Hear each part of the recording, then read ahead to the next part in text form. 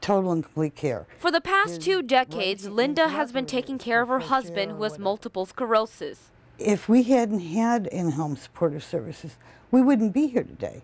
I don't know where we'd be. Linda gets paid by the state to be Bill's caretaker, but under Governor Brown's revised budget plan, she learned her hours and pay could get slashed. The Health and Human Services Network of California breaks down the cuts.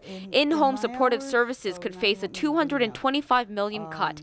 CalWORKS faces an $880 million cut. Medi-Cal a $1.2 billion cut, and child care services could be cut $453 million.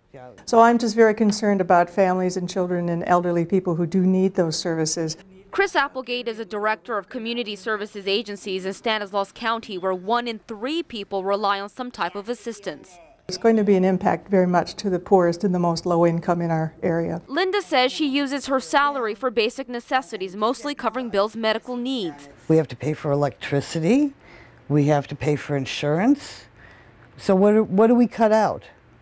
Do we give up our car and not go anywhere? The Whites fear Bill may end up in a nursing home, but even then, Linda says there's a wait list, and that's simply not an option for them. Janet O, KCRA 3 reports.